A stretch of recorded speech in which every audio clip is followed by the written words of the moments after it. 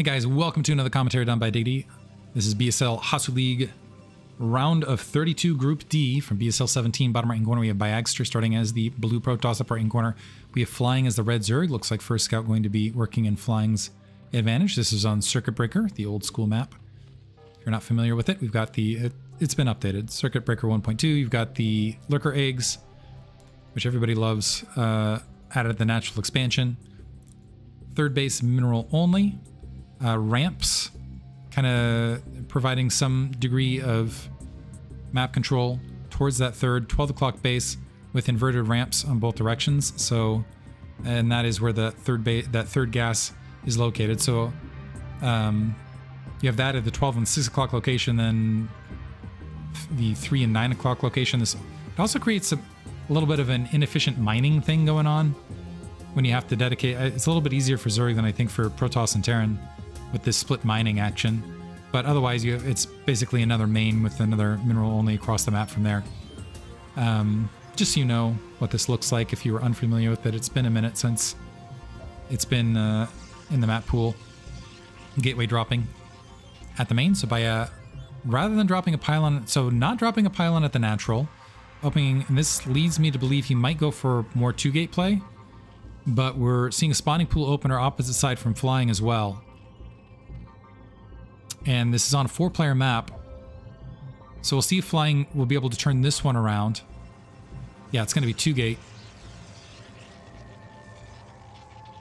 So battle of the early game micro. Keep in mind when Flying attempted to go for the Zergling Flood in the opening stages matches, he was in fact deposed by Biagster in those matches. So let's see if he's able to even it up right here. He's pocketing that drone just in case a probe is able to sneak in. Disguise the timing for a second. I like it. But the Zergling, let's see if he produces the Zerglings as well. So we've got a pair of Zerglings being produced and a 12... Ooh, looking for a 2-hatch Mutalisk to follow this up. It's not untransitionable, but that is going to cut down into the amount of Zerglings that are being produced early to deal with these Zealots. And the Overlord, so this is a great scout though from Flying. So Overlord going to be able to scout that Zealot, going to be able to walk in, see the double gateway, and that should trigger, yeah, lack of the, still might want to get 100 gas for the Zergling speed, but skip it from there. But it should trigger a sizable Zergling production after that. Looks like the drone going to be able to make its way up, or drone probe going to be able to make its way up top right. One advantage to Zealots on Circuit Breaker is there are these ramps to work with as far as fallback points, as long as you maintain 3 Zealots. The Zergling's actually looking for a run by. Initially playing for a run by, now holding short. 3 more Zealots making the way across. Flying is, yeah, building a... And this is the hard part for Zerg, is building the right amount of Zerglings to defend this. Might be a little bit more challenging. And fortunately for Flying, he's taking some free shots on his Zerglings as well as he's marching them across. So now he's going to have 10 Zerglings, which is sufficient, but because he's ending up attacking piecemeal, the Zealots are going to be able to recharge that shield and get some pretty good value trades. 2 more Zealots holding the ramp. Cybernetic score morphing behind this. We are seeing a tech to layer behind the Zergling speed. And so it's going to be 1 base versus 2 base play. Haven't seen 1 base Protoss in a while either. By throwing out some Bonnet style stuff for us here. So layer will finish.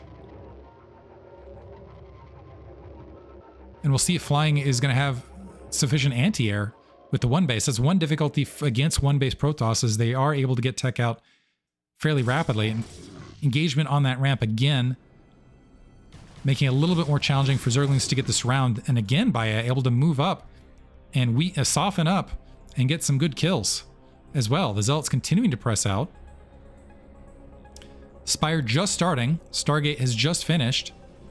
And that might result in an Overlord kill or 2 as well, with a potential supply block. And Flying has not dedicated an additional Overlord at this stage to go in and get the information, and he's got 5 Zealots moving in and not enough Zerglings to defend. The Zerglings are on the complete other side of the map, so evacuating that natural expansion. Drones holding the ramp briefly, now trying to drill through. Several of them going to get taken out, and Flying's economy wasn't that strong to start, and the Zealot doing a good job of blockading, getting some extra damage behind all this. Finally, the Zerglings able to join up, but again, some fantastic trades overall for Byagster. And Flying potentially all in right this second. So Spire, he's got 10 drones. Zealot's still able to march in. Yeah, the Zealot's just going to hold the ramp right this second. Going a scout. Oh. So Scout's actually... did he cancel the scout? Canceled the scout last second, potentially, right there. To be Manor. Getting the Corsair out instead. Looks like the ramp is going to hold for Baya. More Zerglings marching the way across. Flying not out of it yet. And that cancel actually buying some really good time to get some anti-air up. So some Mutalisks should be in play. Zelt's still cleaning things up, and this is turning into another wild one. So now some defensive cannons at the main to deal with the potential incoming Mutalisk attack. That is going in Baya, where he got some good damage done earlier. Because he didn't follow it up with Corsairs taking down Overlords. He's only got the... He still doesn't have his natural expansion. He's got 5 Zealots, which would beat the Zerling production, but he's mostly in the dark. The Corsairs haven't been fielded, so he doesn't know what he's up against right this second. So he doesn't know whether there's an all-in counter. And with a small enough Corsair count of 2 in the cannons, that's still not defending the gateways out here, nor defending that natural expansion. So the Scourge might be able to, yeah, ransack that Corsair. Flying needs to be a little bit careful. So just going to hold short, deal some damage. He's going to try to run the Zerglings in as well. Corsairs can engage this. They're just worried about that Scourge. In the backfield, yeah, the Scourge going to be able to push the back. And kind of a secondary problem with this is you don't have the... Without the 2-base economy, you don't have enough Corsair, and also the delay there. He didn't have quite the economy to get the 5 Corsair out that he needed, producing a Dragoon army in between. So hints of the previous match, but Flying's still not in a bad position. He's getting that 3rd up. He's near even on workers. He's held. Looks like he's getting some Hydralisks out as well. I'm not sure what these drones are doing behind the lines. He's still going to be able to deny this 3rd for quite some time. This is a sizable Zealot army. Looks like, oh, I don't like the sacrifice of these Mutalisks in the main, but it looks like it is going to be like counter Gateway Flood, but this is a counter Gateway Flood to try to secure a 2nd base versus a 3-base output. So Flying, if he can get that 3rd base saturated and get a sufficient amount of units out, he should win this hands down, because they'll just have an overwhelming amount of units to make the way out. Not chat letting me know. I've been bad about this. I didn't update the score to show that Baya won game 1. So keep in mind, this is an elimination situation for Flying, so this is do or die for him as well. Sufficient units out for Baya to go ahead and push out. I don't think Flying has enough to defend that 3 o'clock base.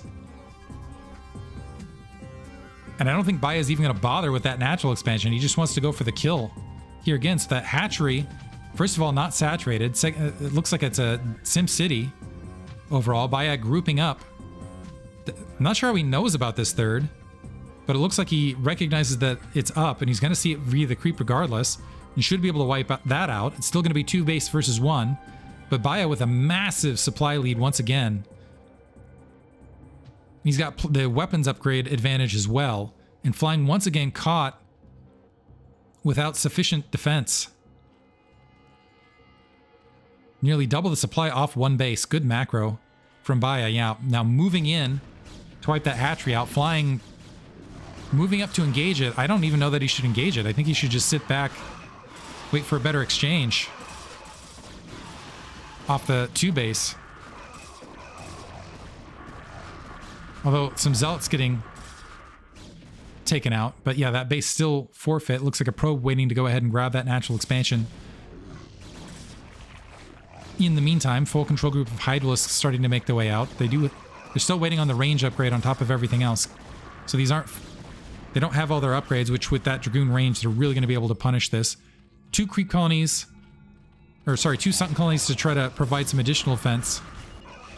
And with the Dragoons occupying the Hydralisks, those Overlords also somewhat exposed. The Corsairs need to stay within the protective range of those Dragoons. One of them wiped out. And flying holding for right now, but back down to 2 bases. Once Baya gets, if he gets that second base up and saturates that, it'll be a flip scenario where Baya will have the superior economy and will be able to roll it against his opponent. Hydralisk range has finished. +1 weapons, +1 armor, not that far from finishing. Flying dropping a additional hatchery or 2 and an evolution chamber, so it looks like he wants to try to get it done off the 2 base play. The Zergling spotting that natural expansion construction at the natural. Feels redundant saying that. Zergling trying to chase down that probe, but it's not going to happen. We have another Zergling sneaking out. The Corsair making sure that a 3rd base hasn't been re-established out here, and natural expansion extractor coming online for flying. Still way down on supply. And the more this game moves on, the more should move into Baya's favor. It looks like a single Zealot marching across to try to scout. I think he mostly is there to try to determine whether a 3rd base has been produced. No 3rd base there. Zergling trying to engage the cannon. He's just noting that that natural expansion is in fact up. That might prompt flying to go ahead and grab a 3rd. But I still don't think he has critical mass to defend it. Half the supply of Baya right this second, although 10 of that is in workers. 4 gateways pumping, Templar Archives, Psystorm on the way. Probably could tack on another 2 gateways comfortably here. Corsair sees the additional hatcheries out in the main. Corsair taking pretty heavy damage as it's making its way back across. And it looks like Flying's done he's had a really difficult time keeping his army cohesive to engage Baya out in the field. And as a result, he's ended up bleeding a good amount of units in damage, giving Baya advantages in these open fields. A large Hydralisk force has been produced. Supply cap right this second. I think Flying's going for a massive Hydralisk counter. 3rd base being grabbed from Baya. That might be a misstep, because that's 400 resources that's not going to units right this second. That might give an opportunity for Flying to sneak back into this. And +1 weapons just about finished, and that should be sufficient to at least start engaging wholesale. The question will be, can Flying get better open engagement and concavity? And Baya doing a great job with this Corsair, also trailing this, dogging this Hydralisk force, keeping an eye on it as it's moving out. Overlord speed finish, +1 weapons for the Hydralisk not there. The Dragoons marching and fanning out. Corsair again going to check the main to make sure there wasn't any push to hive tech. Also see the saturation. And so now he knows that it's do or die here for Flying. He just has to engage this attack force. And again, yeah, Flying not getting the full cohesion, so taking free damage, losing free units that he can't afford to lose in these open field engagements. Salt's marching back out, now Flying, starting to engage this army, but Baya already backing out. And we have some High Templar dashing to the front, plenty of Psystorm right there. If Flying can magically dodge some Psystorm, he might be able to stay in this, but otherwise this looks like another Byagstra win. Now pushing to engage. Psystorm's hitting good amount of those Hydralisks. Overlord getting taken out as well, and Flying supply plummeting. He is now 1/3 the supply of Biagster. And it looks like Biagster is going to be able to comfortably walk away with this. Nice finals victory to advance out of Group D. A couple units getting picked off here and there otherwise. High Templar are getting picked off, but Flying's still trying to make something of it. Baya doesn't need to attack into this, but he's already got that third up and running. He's got the cannons. Yeah, Flying recognizing it. Kind of GG right there. 3 bases up. Flying has no army. Well played regardless. Hope you guys enjoyed it. We're going to move on to Group E. Thanks for listening.